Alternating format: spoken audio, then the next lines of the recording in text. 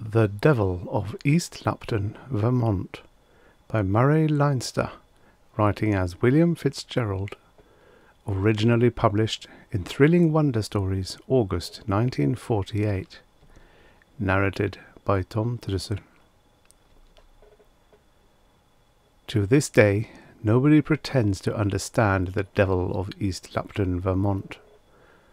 There are even differences of opinion about the end to which that devil came.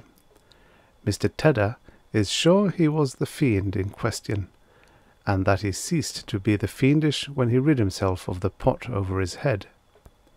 Other authorities believe that heavy ordnance did the trick, and point to a quarter-mile crater for proof. It takes close reasoning to decide. But if by the Devil of East Lupton you mean the whatever it was that came out of somewhere to here, and caused all the catastrophes by his mere arrival, why, then the devil was the whatever it was in the leathery, hide-like covering on the morning Mr. Tedder ran away from the constable.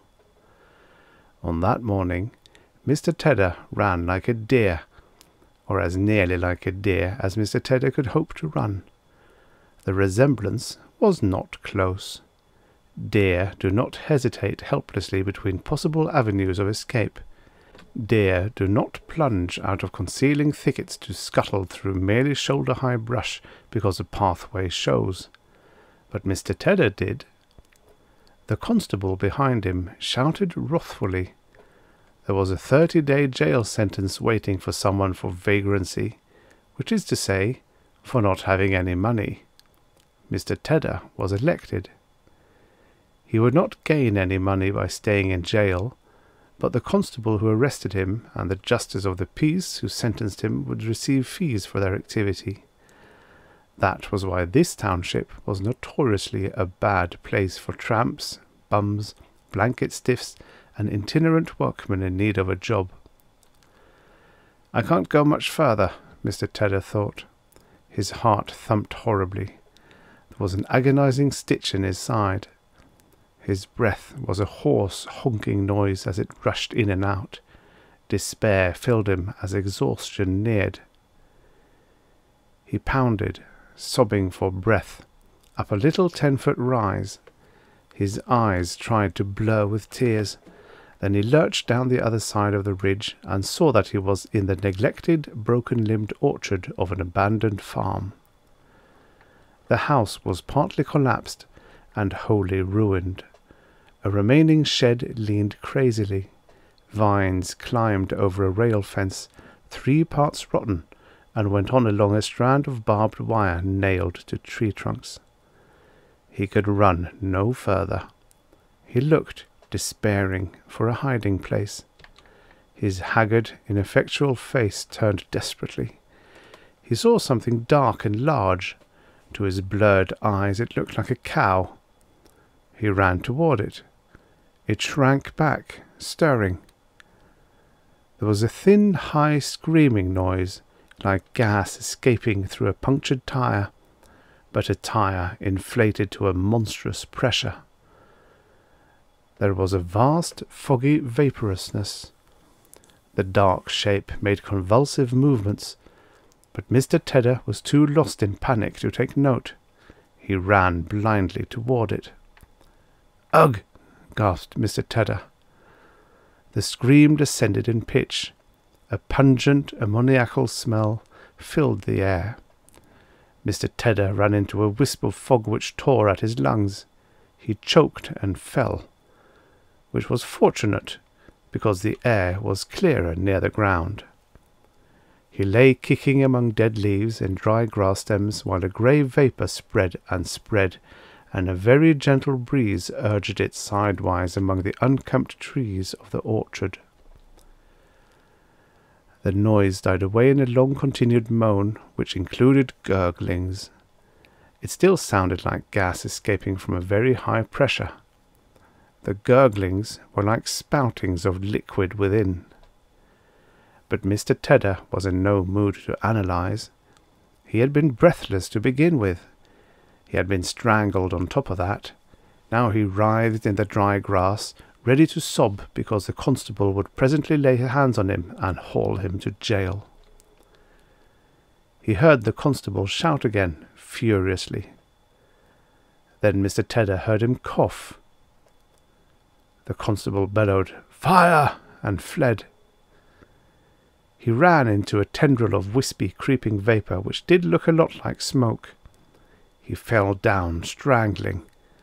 Again the air was clearer among the tangled stalks of frost-killed grasses. The constable coughed and wheezed. Presently he staggered away to report that a vagabond had set fire to the woods to hinder pursuit. But there was no fire. The chill vapour which looked like smoke very gradually dissipated. A cursory glance would send the firefighters home again. Mr. Tedder lay sobbing and gasping on the ground, expecting at any instant to be seized. He panted in despair, but the constable did not reappear. He never returned. Mr. Tedder was alone, his escape good. When he realized it, he sat up abruptly. His meek face expressed astonishment. He stared all about him. There was still a small space from which an ever thinner grey vapour seeped away. There was a reek as of ammonia in the air, a highly improbable smell around an abandoned farmhouse. Presently Mr. Tedder got to his feet. He brushed off the leaves and grass stems which clung to his shabby garments. He was a few yards from a distinctly tumble-down woodshed, and almost under a gnarled apple tree to which a few leaves still clung, and where he could observe a single dried-up apple clinging tenaciously to its parent bough. The sight of the apple gave him pause. He hunted busily. He found windfalls. Untended, the apples would be wormy and small and belated at best. But Mr. Tedder had learned not to be over-fastidious. He found a dozen or more scrubby objects which were partly eatable. He ate them. It was then that he heard a bubbling noise, like something boiling in a pot. The sounds came from the place where the grey mist rose. He went to the spot and wrinkled his nose. The smell of ammonia was stronger. It seemed to come from a collapsed object on the ground which was remotely like a deflated hide. A liquid came from a small rent in it and bubbled furiously to nothingness. A student of physics would have said that it had an extraordinary low boiling point, like a liquefied gas. Mr. Tedder said nothing. He regarded the flaccid skin-like thing surprisedly. He had seen it a little while since, inflated and moving about. There must have been something inside it to move it. Mr. Tedder could see, of course, where it had a tiny tear.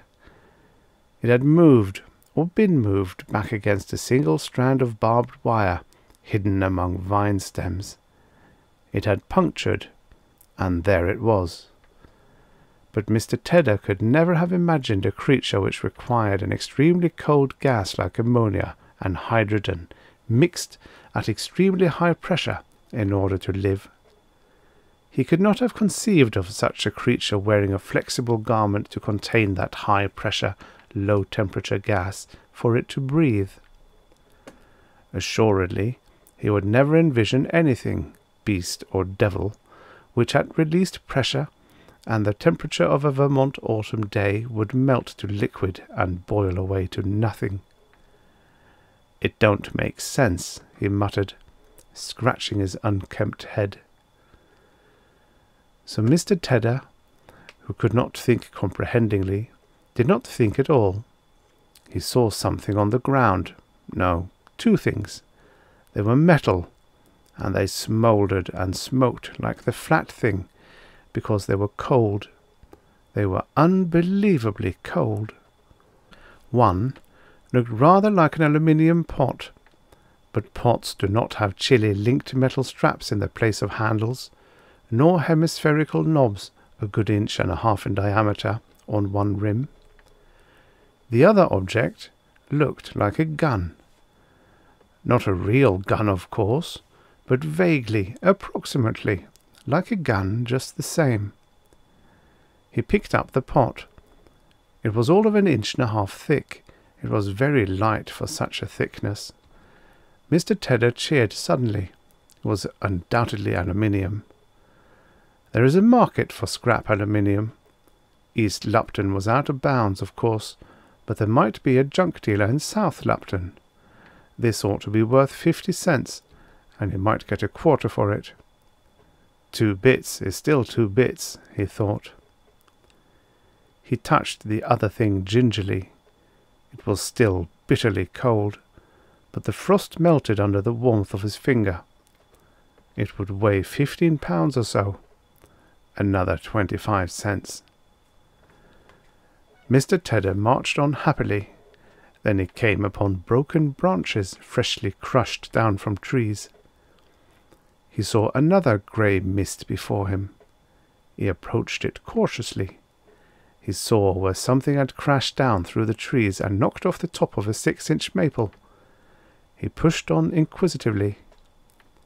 The thing had ploughed into soft earth and almost buried itself. A 1-foot-thick tree was splintered and had crashed to cover the object that had broken it. Mr. Tedder saw whiteness through the toppled branches. It seemed to be a sphere, not much over 10 feet in diameter, and it was completely covered with frost. A chilly mist oozed away from it. Mr. Tedder stared at it with the metal pot in one hand and the gun, if it was a gun, in the other.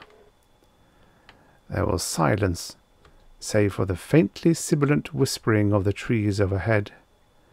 There was the lurid colouring of Vermont in the fall. A bird called somewhere, a long distance away. Then Mr. Tedder heard a motor running. It sounded very queer. Thud, thud, thud, thud, thud, chunk. Thud, thud, thud, thud, chunk. It was running in the frost-covered sphere under the fallen tree. "I'll be darned," he said aloud. It occurred vaguely to Mr. Tedder that this and the deflated object back yonder were somehow connected. He picked his way cautiously around the smashed branches and shattered trees. Well away, he felt cheerful because he had escaped the law and picked up sellable junk. The 2 objects were pretty heavy too. The pot would fit on his head, though, and would be easier to carry so. He put it over his battered soft hat and drew the chain-link strap under his chin. Then he examined the thing like a gun. There was a knob on one side, 1.5 inches in diameter. He tugged at it. There was a sharp, buzzing sound. Something that looked like flame came out the end. It spread out in a precisely shaped, mathematically perfect cone and blotted out brushwood, trees, everything. Mr. Tedder jerked the knob back, startled, on the first sounding of the noise. The flame-like appearance lasted less than half a second, but where the flame had played upon foliage and brush, there wasn't anything left. Nothing at all but a little fine ash sifting down toward earth. And the grass and topsoil were eaten away as if a virulent acid had been spilled over them. Mr. Tedder stood frozen for the 10th part of a heartbeat. Then in one motion he threw away the gun and fled. The pot flopped down over his eyes, blinding him. He hit his head a terrific blow against a low-hanging limb. Instantly, it seemed to him, the chain-link strap tightened. He went almost mad with terror, but when he got the pot back so he could see, he fled with a heavy thing bobbing and bumping on his head. Presently his own panting slowed him down. He remembered the knob on the rim of the pot. He stopped and fumbled with it. It came off in his hand with a crystalline fracture to show where it had broken in his first collision.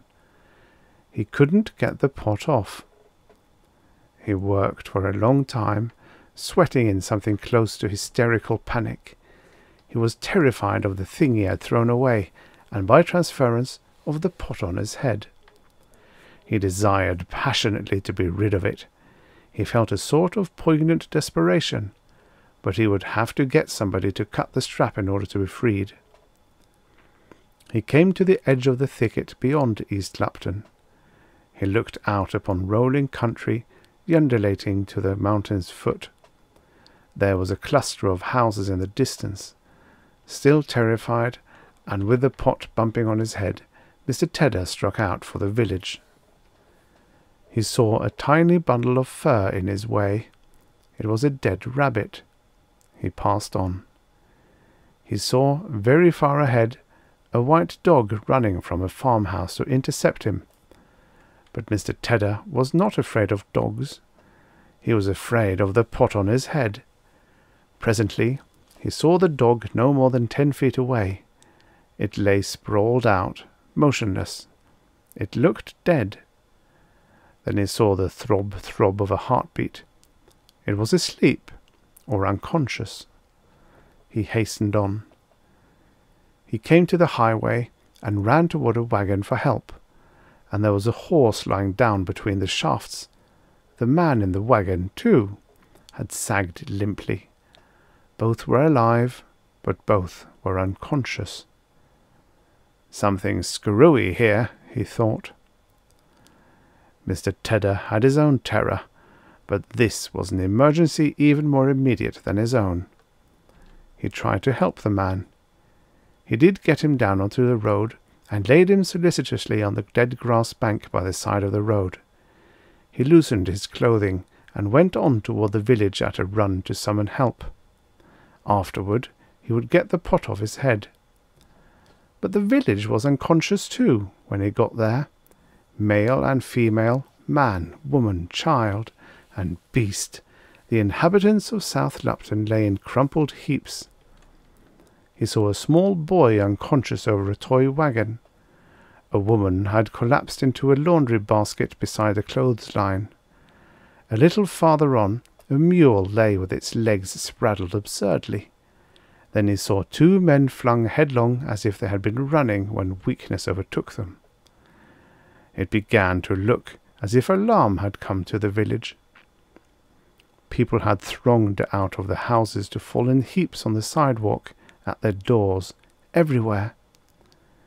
He saw a car that had run into a gas pump, and just beyond another car which had run off the road and stalled on a hillside. Dogs, cats, chickens, the very pigeons and crows lay motionless on the ground. Mr. Tedder felt a horrible panic, and the pot on his head bumped in. But he tried desperately to rise to the emergency this situation constituted. He tried to rouse the unconscious people lying in the street. He loosened clothing, he sprinkled water, he chafed hands, to no avail. His meek, normally apprehensive features went consciously stern and resolute. Presently he tried to summon help by telephone, but there was a local exchange and the operator lay unconscious in a chair. In the end, and in desperation, Mr. Tedder commandeered a bicycle on which to seek aid. The essential rightness of his character was shown by the fact that he rifled no purses, he looted nothing. The bank of South Lupton lay open to him, and it did not occur to him to fill his pockets. He got on a bicycle and rode off like mad, the absurd pot bobbing on his head as he pedalled. He came to a car that had smashed into a ditch and turned over. Flames licked at its gasoline tank. Mr. Tedder leaped off the bicycle and dragged out an unconscious man and a little girl. He hauled them to safety and tried to put out the fire. He failed. He pedalled on madly in quest of a doctor, when attempts to rouse these 2 people failed as had all the rest. He was in a new panic now, somehow. He remembered, though vaguely, talk of a broadcast of years before concerning the landing of Martians upon the earth. Mr. Tedder was not quite sure whether Martians had landed or not, but somehow it suddenly frightened him to remember the frost-covered globe which had smashed trees in landing. "You'd think I was Orson Welles or somebody," he gulped. He reached the town of West Lupton. The names of towns in Vermont are not good evidence of Yankee ingenuity. The town itself was a tiny place of 500 people. As he pedalled into it, it looked like the scene of a massacre. Its inhabitants lay unconscious everywhere. There were not even flies in the air. Mr. Tedder did not give up for 2 full hours, during which he pedalled desperately in quest of some other conscious human being. By now, his fear had come to be for himself, and it grew until it made him almost unaware of the ill-fitting, bumping pot upon his head. But at long last his teeth chattered. "Maybe," said Mr. Tedder quaveringly to himself, "I'm the only man left alive in these parts." With the terror came an impulse to hide. It was then late afternoon. It would soon be dark. He did not want to be in a town filled with still, not dead forms after dark. He pedalled down a side road. It became a cart track and climbed. It dwindled to a footpath. He dived into the obscurity of woodland as the shadows grew deep. He came at last to an empty, rocky hilltop. Sunset was over.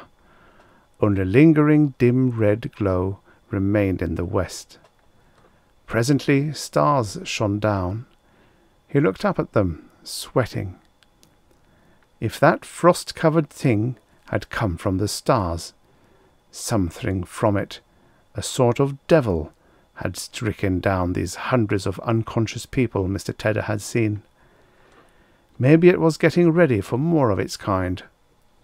He stared upward and imagined other spheres swinging down out of the darkness overhead to gouge long furrows in the ground. Maybe such things were falling all over the world. But he could look across country for miles. Presently he saw joyfully that there were electric lights. He saw motor car headlights on the highways. In particular, he saw that the very last town he had entered was now brightly lighted, and there was traffic moving in and out. "Well," he thought with relief, "whatever it was, it ain't permanent." Come morning, he would have somebody cut loose the pot from his head. He could not find fuel to make a fire, but he snatched some fitful sleep toward dawn. He was bitterly cold when he woke, though, and at earliest daylight he made his way back toward town. The dawn light was still grey and dreary when he reached it. The streets were empty, but there was a motor truck stopped by a store, its motor purring. And there was a man tumbled in a heap above a bunch of big city newspapers he had just put out of the truck for delivery. The man was alive, but unconscious. There was a cat in a motionless furry heap beside him, as if it had come out to rub against his legs and had collapsed without warning. Mr. Tedder, shivering, turned the man over. He was insensible. He could not be roused. Mr. Tedder felt hysteria stirring within him. The pot hurt his head now. The places where it rubbed most often were getting sore. Then he noticed the headlines. "Disaster in Vermont. Devil loose, say villagers. Unexplained mass unconsciousness strikes countryside." In the grey twilight of dawn, with a softly purring truck behind him, and before him an unconscious man, Mr. Tedder read.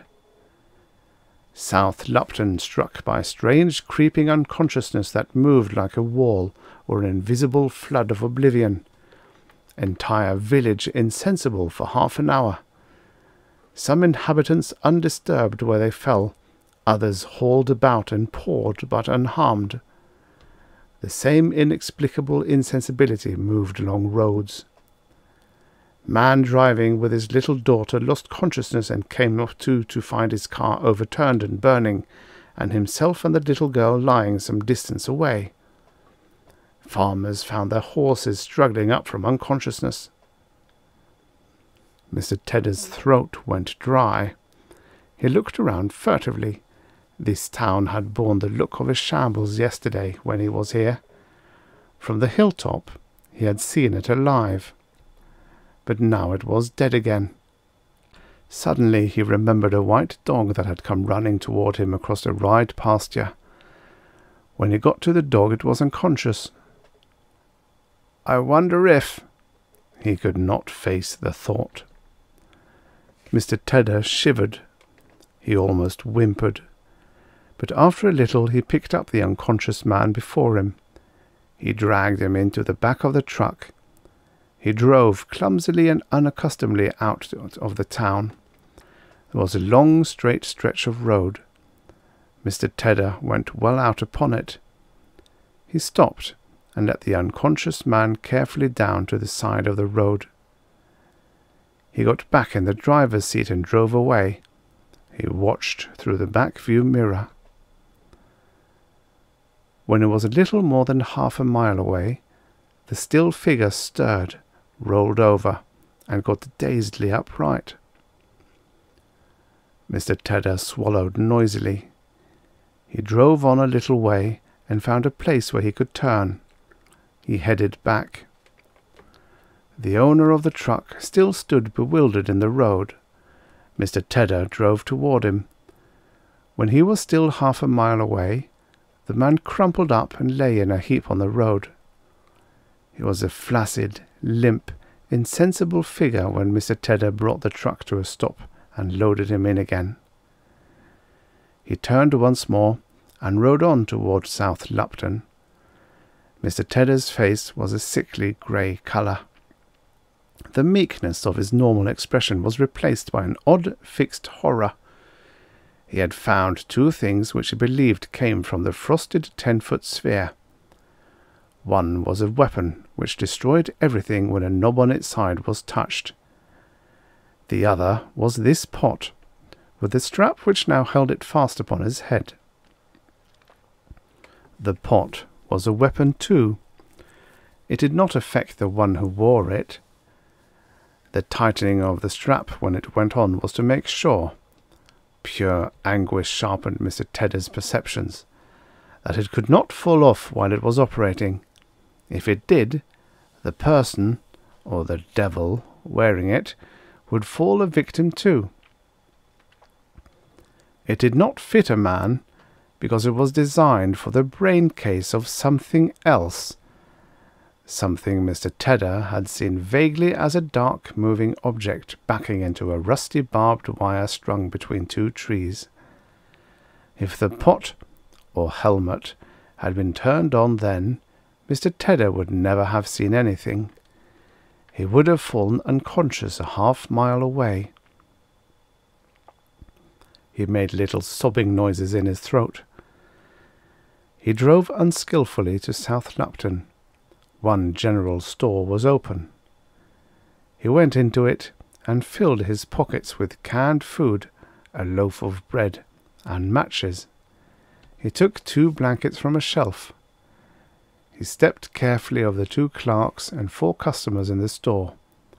They were on the floor, of course. He walked out of the store and away from the little town.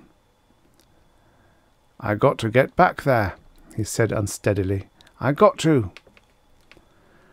A long while later, he strode across rolling pasture land.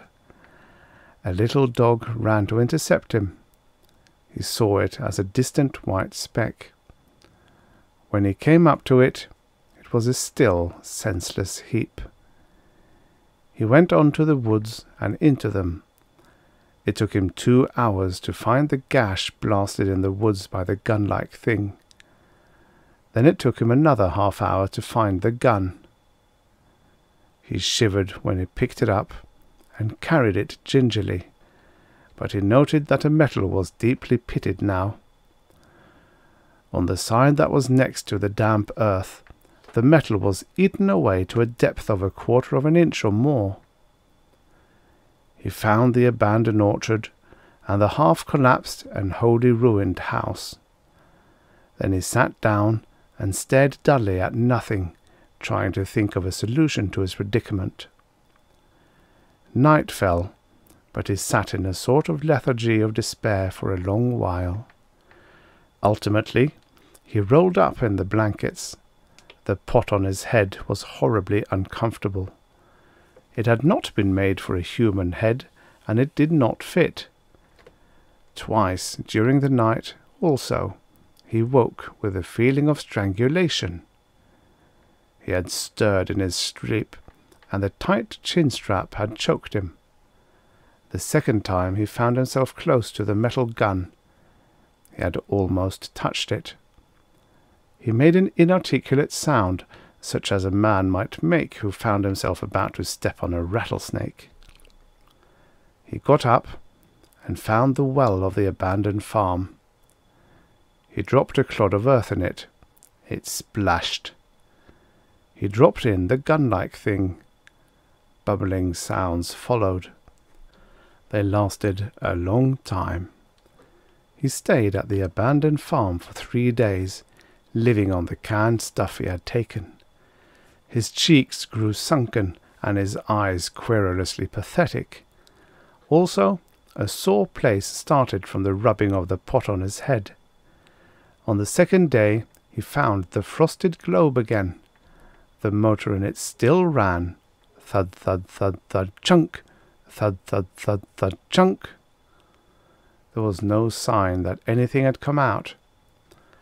Perhaps there had only been one whatever it was in it, and that had succumbed to a rip in its artificial hide by a bit of barbed wire. No trace of that thing remained now. It had evaporated. Jellyfish. Like jellyfish, he told himself. Mr. Tedder did not think in scientific terms, nor speculate from what planet or star the whatever it was had come. If he had been told that on the planet Jupiter there was an atmosphere of ammonia and hydrogen under enormous pressure, it would have meant nothing to him. The suggestion that the specific gravity of the giant planet meant that only light metals like sodium, potassium, and lithium, all interacting readily with water, could exist there. Such a suggestion would have had exactly no meaning at all. His mind dwelt exclusively upon the fact that any human being who came within a half-mile of him must fall unconscious and remain so. To the human race he was a menace, a devil, and that if he should manage to get the thick and clumsy pot off his head, he too would fall unconscious and remain so. He was in the most horrible solitary confinement imaginable. He was invulnerable, to be sure. He could rob with impunity and do murder without fear of any penalty, but nobody could speak to him, ever. On the 4th day he went into East Lupton for food. On the 5th day aeroplanes flew overhead, back and forth. One suddenly went spinning, out of control, dipping down towards the tree-tops. It recovered a bare few hundred feet up and 3/4 of a mile away. The planes disappeared. On the 6th day, bombs fell. The first racking explosions terrified him incomparably. He fled through the underbrush. He came out of it and saw soldiers. They made a cordon about an area of woodland probably 2 miles square. They toppled in unconscious heaps as Mr. Tedder drew near them, and as if that were a signal, there were distant boomings and artillery shells fell close to where he peered out. Mr. Tedder ran away. He dodged shells and bombs until night fell. Then he ran, weeping bitterly to himself. "I ain't done nothing wrong," he thought, beat through his imprisoned head. Of course the troops could not stop him. He pelted through their lines, unheeding. Presently he reached the village of East Lupton. No figures moved in it. Desperate, he entered it. There were many soldiers among the heaps of shallow-breathing, staring-eyed folks who lay slackly where their unconsciousness had overtaken them. Mr. Tedder found food and wolfed it. The store in which he found it was a country village general store and sold everything. Mr. Tedder was half mad now. The thing he wore was an intolerable burden. One of the sore places on his head from its rubbing was excruciatingly painful. It was infected. Other sore places were developing, and he was a sort of devil, working havoc wherever he moved. He took weapons, for which he had no need, and metal-cutting tools he would not dare to use. And he saw newspapers. Guns to blast Devil of East Lupton. He read the news accounts. The 1-mile circle of insensibility had been deduced. Its cause was not understood, but it was certain that some sensate thing was its centre. It moved. It had made definite travels and returned to its starting point. Troops now cordoned the place where it nestled restlessly. An artillery was being massed. A barrage that nothing could survive would presently be poured in. Mr. Tedder looked at a powerful, sleek car. He could take it and go anywhere, and all of humanity was powerless to stop him, or to help him. Anyone who came near him would fall senseless, even he, if he took off the thing on his head. A motor truck came rolling into the village, its driver stricken unconscious at the wheel. It seemed certain to roll on and on. Mr. Tedder screamed at it, but something deflected its wheels. It curved sedately from the highway and ploughed across a sidewalk and crashed into the corner of a house. When the sun rose, Mr. Tedder was back at the abandoned farm, which for no reason at all he considered his headquarters. His eyes were red with bitter weeping. His meek expression was utterly woebegone, but his determination was made. Great bombers roared high overhead, so high they were mere specks. Things dropped from them. Boomings began all around the horizon. Shells struck and blasted. The tumult, once begun, was unending. Mr. Tedder cringed. Shaken and battered, he filed at the chain-link strap which held the pot on his head. The metal was soft, but the links shifted under his fingers, which trembled uncontrollably. A shell burst 50 yards away. Mr. Tedder was moved to sheer hysteria. He could do no such fine work as filing. He took the snips he had appropriated the night before. Once the thing was off his head, he would know nothing. No terror, no pain, nothing at all. The pot which had ridden him like the old man of the sea would kill him. But he wanted to be rid of it. He did not want to be near it even in death. "Just get it off me!" he shouted. He was a little mad now. The earth shook under him. Blast waves beat at him. Half-deafened, sobbing, he crawled to the well. He pulled at the rotten boards. He hung his head over the noisome depth. He used the metal snips. He had trouble getting them under the chain-link strap to chew at the soft metal. The earth trembled under concussions.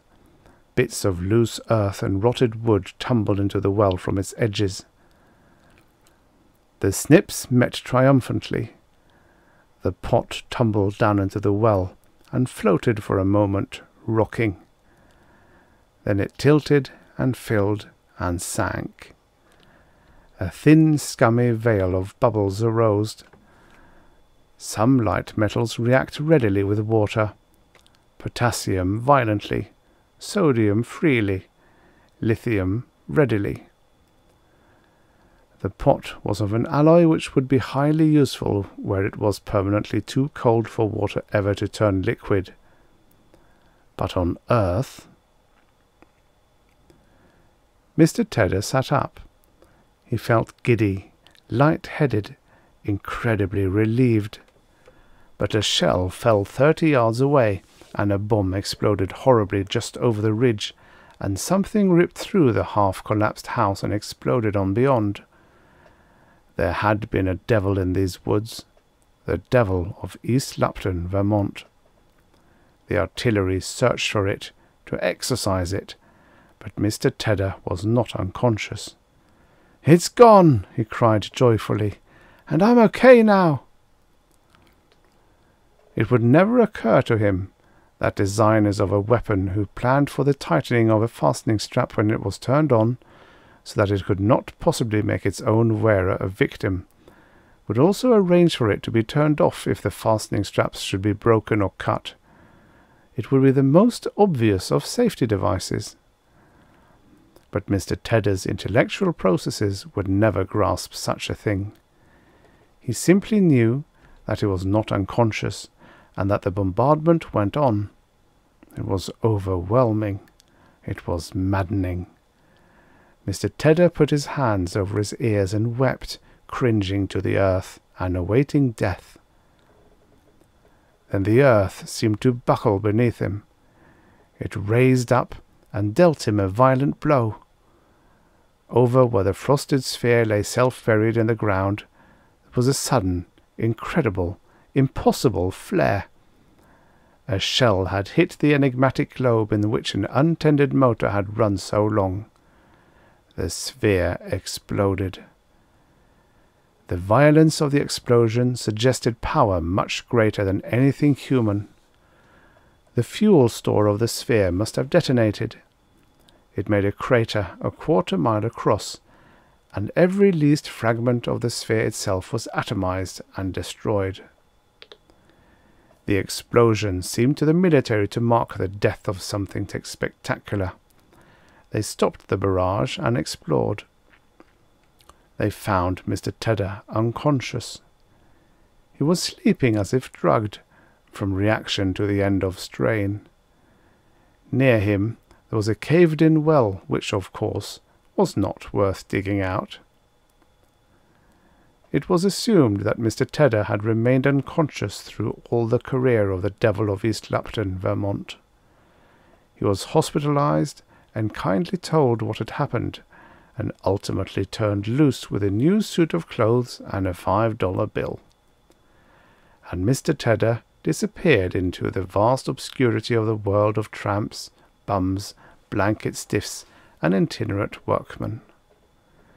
And to this day, nobody pretends that they were really understood anything about the Devil of East Lupton, Vermont.